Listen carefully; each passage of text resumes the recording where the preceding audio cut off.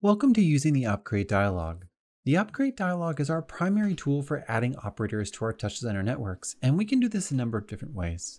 We can double-click inside of the network, we can use the Tab key, we can use the plus button from the pane bar, or we can even right-click inside of the network and select Add Operator. Operators in the Upgrade Dialog are grouped into different families based on the data that they contain and are arranged as a series of tabs across the top of the Upgrade Dialog. We can move right and left through these by using the Tab key and Shift tab.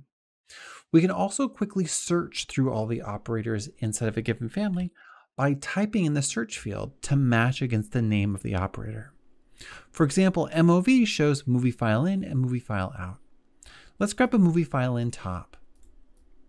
Tops are texture operators, and texture operators are what we use for dealing with images and pixel data. Chops or channel operators are how we manipulate channels or sequences of numbers. Let's use a constant chop, and we can see here that in this case we have a channel that's a sequence of just one number. We might, for example, look at something like the pattern chop, and here we have a sequence of many numbers inside of this single channel.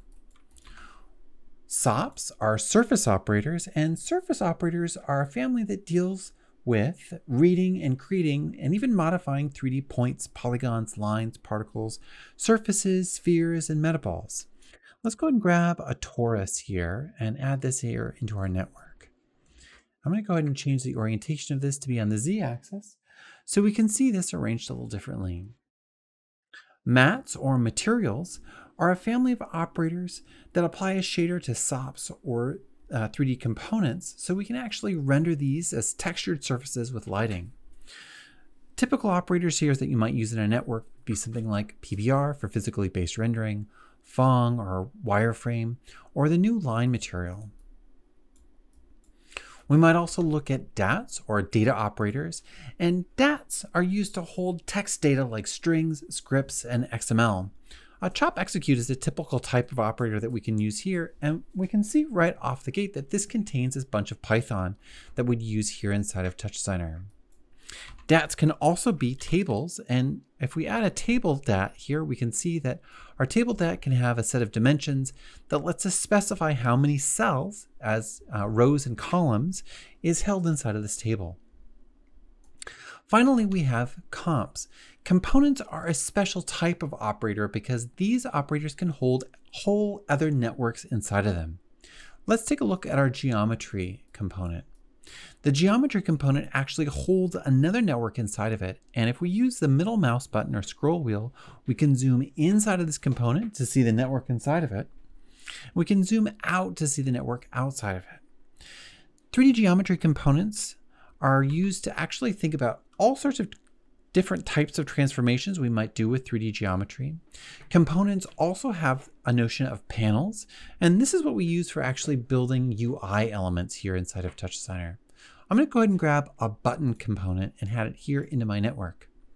If I zoom inside of the button, I can see this actually contains other elements inside of it. Finally, if we take a look back here at our Upgrade dialog, we can see that our operators come in two different colors. And these different colors represent both generators and filters. Generators are a darker color, and generators are nodes that generate something here inside of TouchDesigner. These operators add new information into our network. And so we might look at something, for example, like our circle top. Our circle top creates a circle. It creates something that we can actually modify and change here inside of TouchDesigner.